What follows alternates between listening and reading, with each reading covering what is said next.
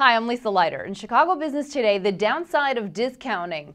They're a gift for cost-conscious consumers, but at the same time, a curse for local clothing boutiques. Profit-eating discounts came early and often this holiday shopping season, and they have hit hard independent retailers who say that a bargain mindset may be becoming a permanent problem for them. These small stores have been struggling for some time, hurt by high rents, big chains, and the drop in spending during the recession. All of that contributing to the closure of some well-known high-end Chicago boutiques like Ultimo on Oak Street and Jake's 2 locations.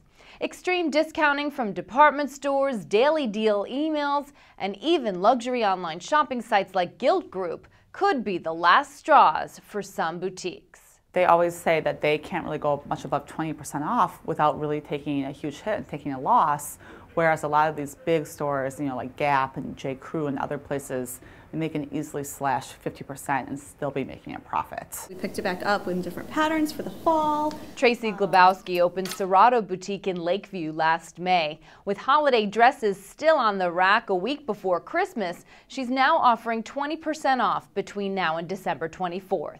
Being a new business, it's really hard to just jump in and mark things down and compete with those big box discounts. I can't. I don't want people to only be able to shop on discounts. I want to be affordable so that people don't have to rely on those discounts. Glabowski, like other retailers, is doing more than markdowns. She offered 15% off to shoppers who donated a gently used sweater or coat. She also had a 12 days of shopping special with some modest discounts, but with other extras like cookies, cocktails, and designer meet and greets. About 90% of my inventory is designed and made here locally, so Neiman Marcus doesn't have that. It's really special, it's unique. That's something that some of those big mass retailers can't do, and there's just a personalization of knowing that it was designed here in the city, and not everybody is going to be walking around in that same holiday dress this season. The hunt for a deal is nothing new, but all this redlining is coming at a critical time, just as recession-stung consumers finally started shopping again. The National Retail Federation recently raised its holiday forecast, saying sales may rise 3.3%. That's up from an initial outlook of 2.3%.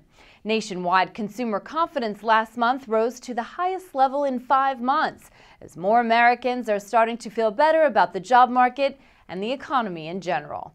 Well, that's this edition of Chicago Business Today. For more on this story, be sure to check out this week's print edition of Crain's and chicagobusiness.com. Thanks for watching. We'll see you tomorrow.